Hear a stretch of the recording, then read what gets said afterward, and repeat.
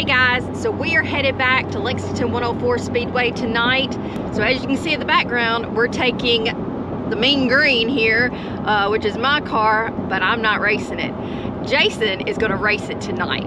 So he's been telling me how much that car has and how good it can do. Well, tonight, he's gonna show me how. Here we go. So what do you have to say about that, Jason? I've been telling Rachel the car is fast because it is. I mean, I won races in this car and it's not different than it was then. I got the driver's compartment switched out. I'm able to fit in the car and everything and make it work. Had to go back on the scales, had to change all kind of stuff because I weigh so much more than Rachel does. But I think I got the car where it'll work. We're showing up late to the track, probably gonna end up having to start in the back. Doesn't matter, going to the front regardless. So anyway, gonna have to show this girl something. So y'all heard it. He's gonna show me what the car's made of. So y'all stick around for a fun night. All right, so I had to make several changes this morning after I switched out, got the driver's compartment where I could fit it and everything. Then when I climbed in the car and put it on the scales, the bite was at like 230 pounds. And I had Rachel set at like 130, you know, 135 is where I had the bite for Rachel set at. So what I did, I ended up taking a round out of my right front, and then I turned around and I went down a hole on my right rear. So I increased how much my right rear was pushing down, but I decreased how much the right front was pushing down. So I got the car pitched over on the right front corner now. I left that 25-pound block on that right front corner. You know, scale-wise, came in good with me at about 3,200 pounds. I've got the bite at about 170 pounds of bite, 54% left, 54% rear, about 51% cross. And I think it's going to be spectacular. Now, if this works really well, you know, and I've got my numbers and where my percentages are and everything, you know, then depending on what I learn tonight, you know, maybe I might kind of push towards that setup with Rachel in the car. You know, maybe I just bolt some lead in a location that would kind of add to where she's sitting. So we'll see.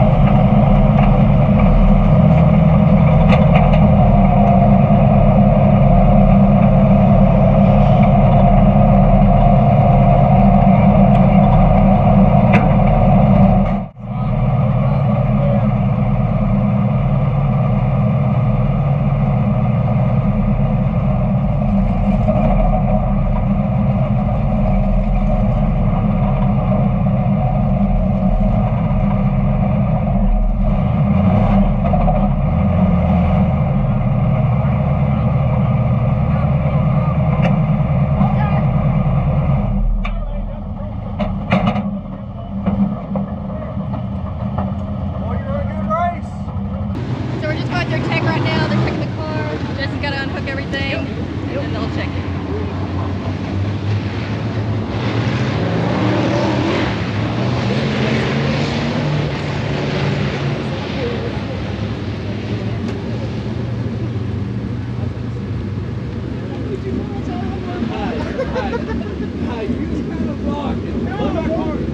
They're checking rocker arms, probably valve springs, all that. Told me to pull a rocker cover on the car.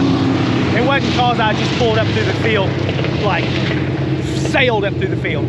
I mean, I wouldn't have done that, but I had to show Rachel that the Camaro could do that. He's just showing out right now, that's all. The only reason I didn't run down the two guys that was in the front was just because while I was working through traffic, they were getting enough gain that I just ran out of laps. That was it. That was